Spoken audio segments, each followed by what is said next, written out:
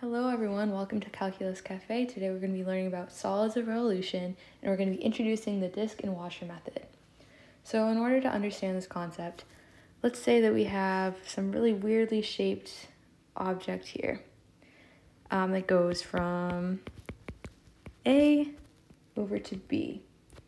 So how do we find the volume of something like this, something so weirdly shaped? So what we have to do is chop it up into a million little pieces. So let's say one of these pieces is at X.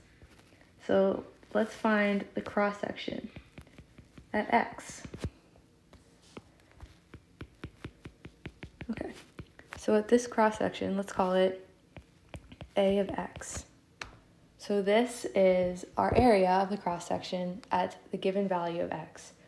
So in order to find the volume of the solid, we need to take infinitesimal areas and add them together. So how do we know to do something like that?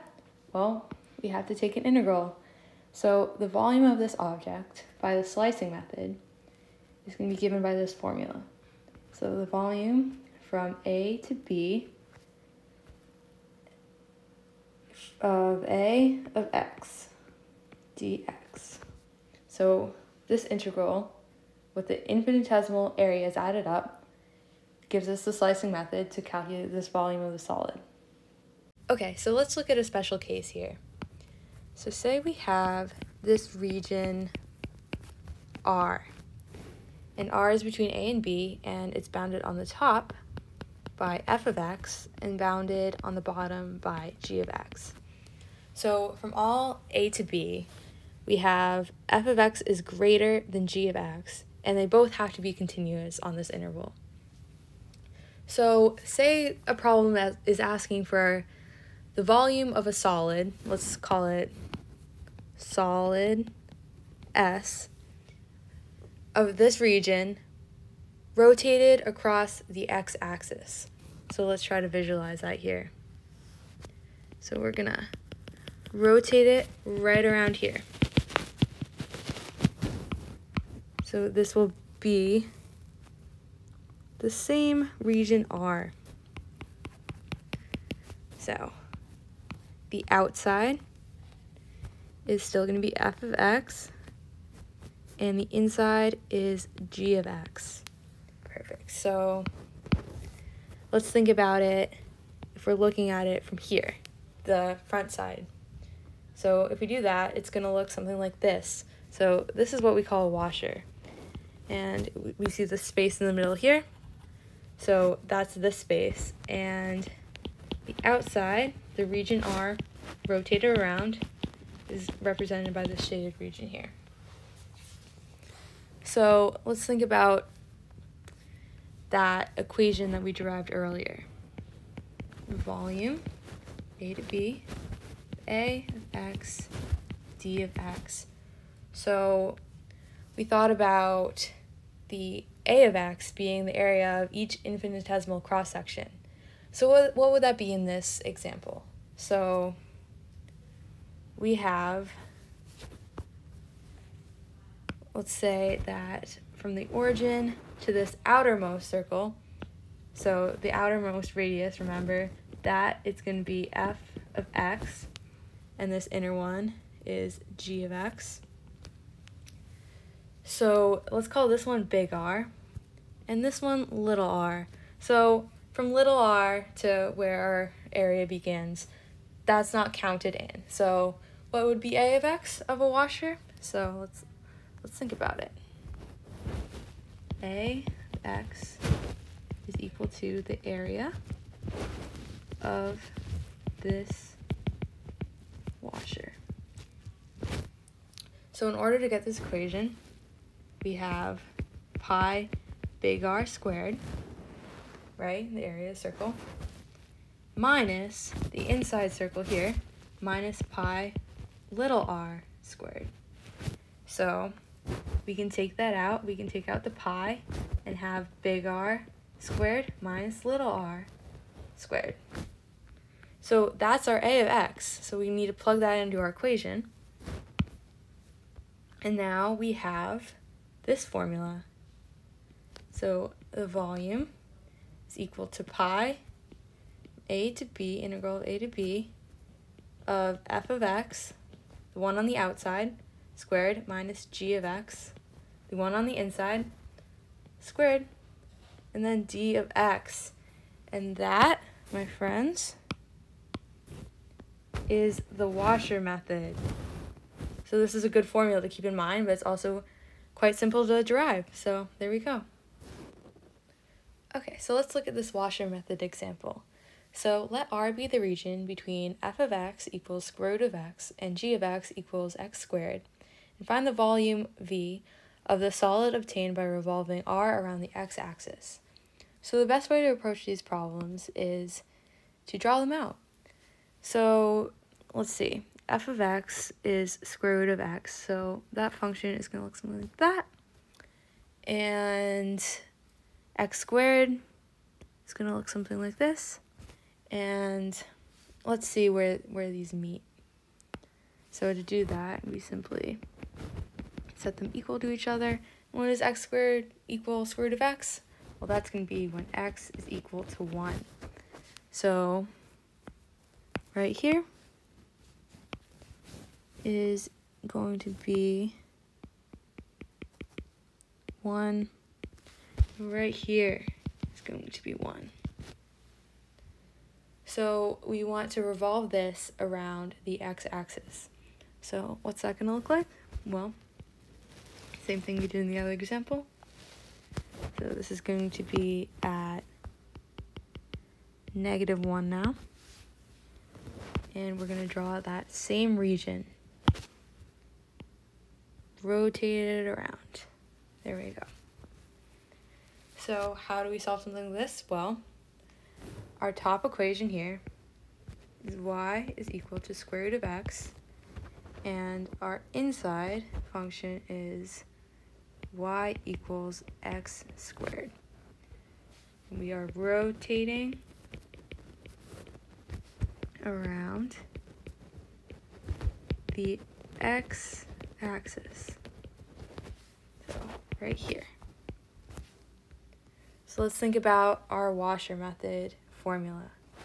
So we previously derived that it is b equals pi a to b of f x squared minus g of x squared. So just remember, this one is going to be g of x, the inside is g of x, and the outside is f of x. So let's plug that in to this example. So what are our bounds? So we found out that it is from 0 to 1, right? 0 to 1. We're looking at the x-axis because we're doing the flip around the x-axis. For the washer method, it's always going to be consistent. If you're rotating along the x-axis, you have to use, your bounds are going to be the x-axis. So here and here. So 0 to 1.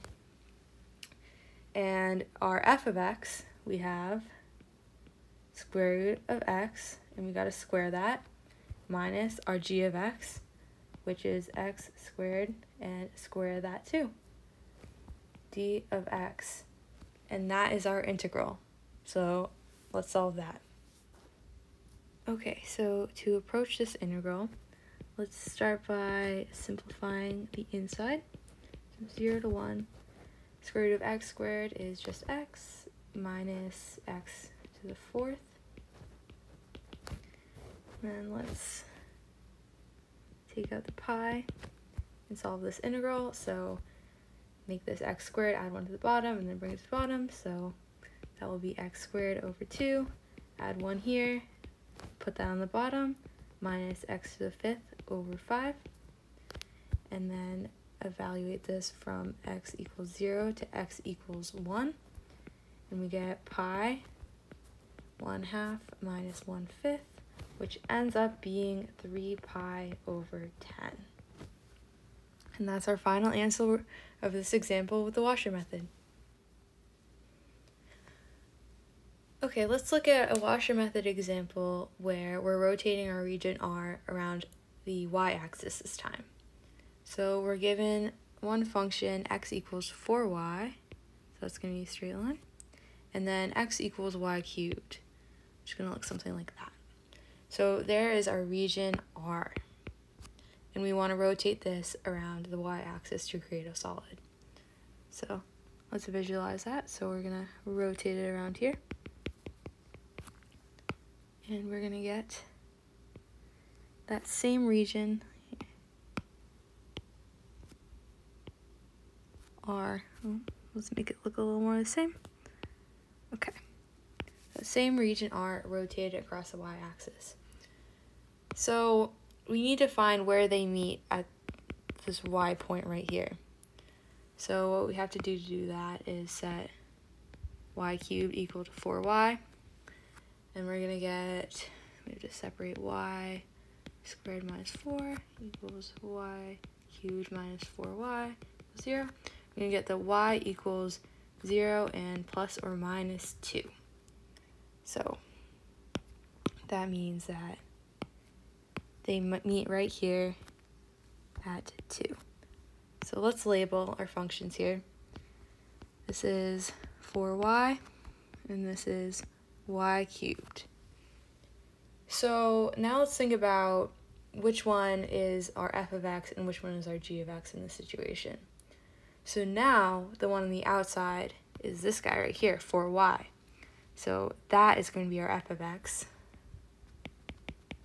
And this is on the inside, so this is going to be our g of x.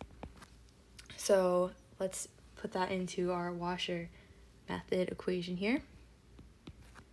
So pi, and our bounds now are from 0 to 2.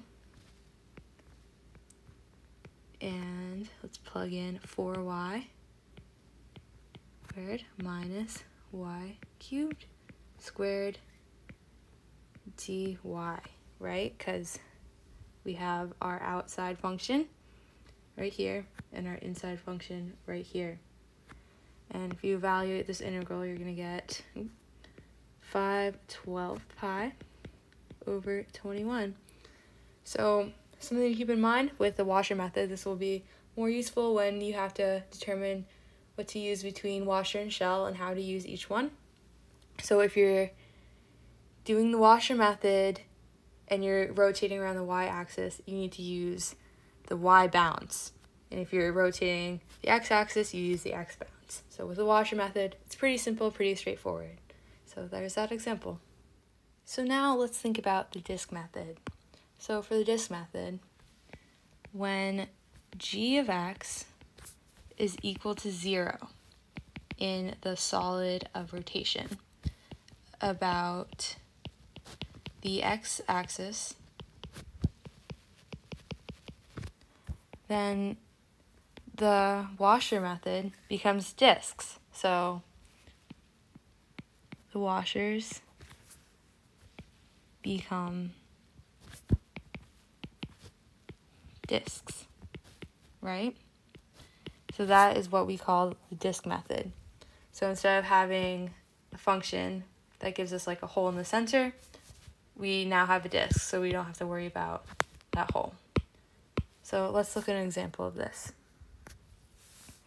So we have R, which is the region bounded by f of x equals square root of x.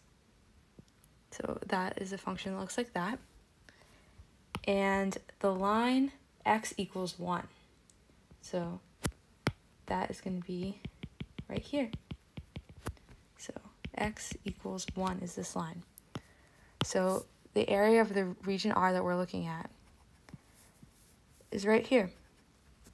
And this problem is asking us to find the volume of this rotated along the x-axis. So when we visualize that, we see this. And if you look at it to the side, it's just going to form one big disk, and that's where it gets its name. So let's label our functions here. So this is going to be f of x equals square root of x, and this is where it is bounded by. And on the bottom, it's just bounded by the x-axis. So let's plug that into our equation. So we got v equals pi, and we're going from here, since we're going over the x-axis, from 0 to 1, because it is bounded by x equals 1, 0 to 1, so that's where we get those bounds. And our f of x is square root of x squared minus, right, g of x is 0, right? It's the x-axis, so 0 squared, so we can just kind of ignore that. D of x, and then we evaluate this integral. We have pi squared over 2 from 0 to 1, and we are going to get pi over 2. So that is the disk method. So it's pretty much the same.